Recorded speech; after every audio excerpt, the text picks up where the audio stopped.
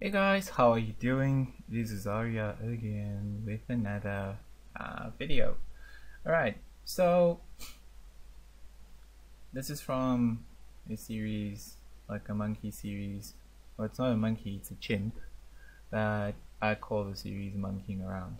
And as you'll notice that this is in pose, or it has been posed a certain way, and in one of the videos I do explain how I go about using polygroups to have different groups for this.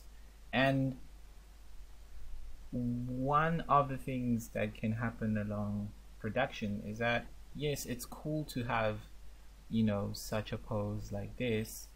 And how I got this pose done was that I used an FK rig in Maya, and I just wanted to get the pose done, and then the smoothing out and, you know, adjustment of shapes and stuff like that I can do in ZBrush.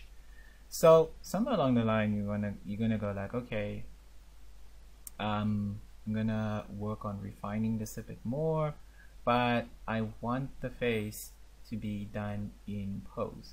So one of the things you could do is that you could have like the face in pose. Let's assume that the cylinder is the face, and you have why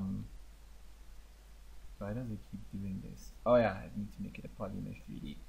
Alright, so now you have the face, and whatever you are working on the left happens on the right, and then when you're done you bring it this side and then you just project it over this face.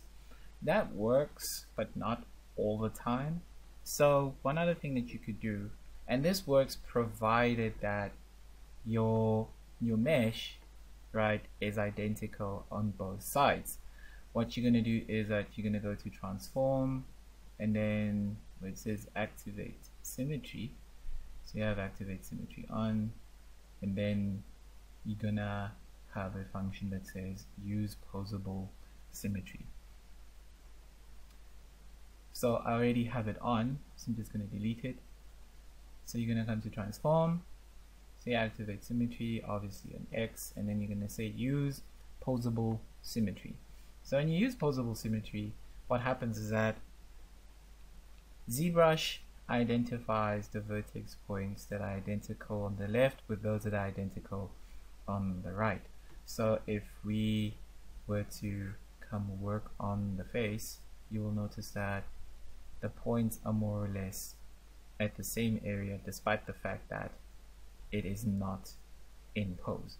So this is a handy trick to have when your model has been posed and you don't have any subdivisional information and you are still going to work on your model a bit more. So just one more time, how to use Poseable Symmetry. You go to transform, activate symmetry, use Poseable Symmetry. If you have Poseable Symmetry on already, it means that it is working, it is identifying the verts and stuff like that. But say maybe you move it again, so what you do is that you delete Poseable Symmetry and then you say use Poseable Symmetry once again. Alright, so if this video was of value to you, please hit a like, please hit a subscribe. If you are watching this on Facebook, hi, how are you doing? If you are seeing this on Instagram or IGTV or on my website, hi, nice to see you, and I'll see you guys on the next video.